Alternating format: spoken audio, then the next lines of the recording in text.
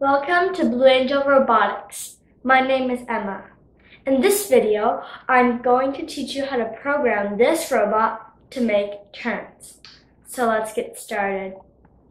First, let's see how to use the move steering block to make a left turn. Drag and drop the move steering block onto the programming canvas. My EV3 motors are plugged into the default ports, B and C, so I don't need to change the port value here. Let's use the default value on for rotations. Then change the steering value to negative. You see the arrow now bend towards the left.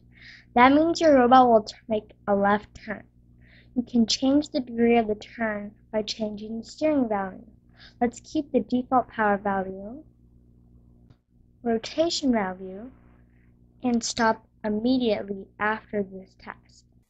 When you run this task, you will see both motors are running, and the right motor is running faster than the left motor. That makes the robot turn left.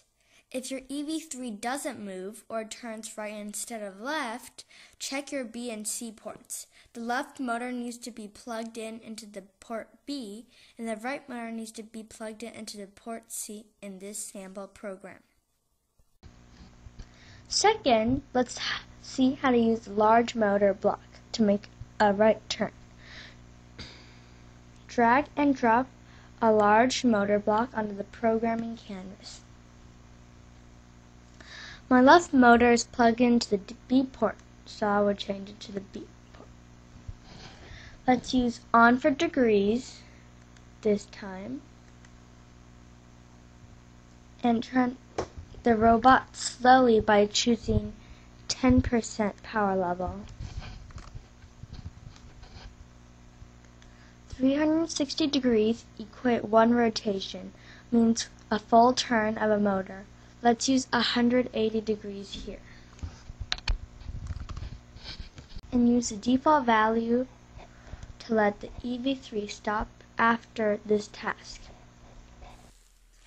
When you run this task, you will see that only the left motor is turning forward. The right motor doesn't move at all. As a result, robot makes a right turn.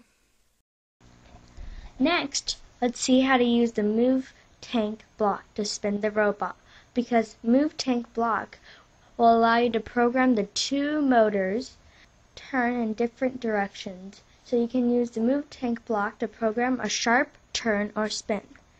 Drag and drop the move tank block onto the programming canvas.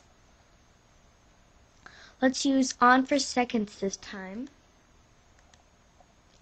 and select 2 for seconds. Let's use the default power value for the left motor and input -50 power on the right motor.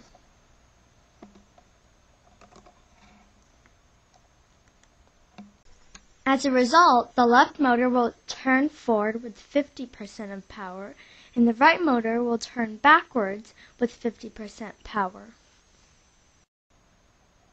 This will make the robot make a clockwise spin for 2 seconds. Thanks for watching. Click the like button and subscribe to our channel if you like the robotics videos.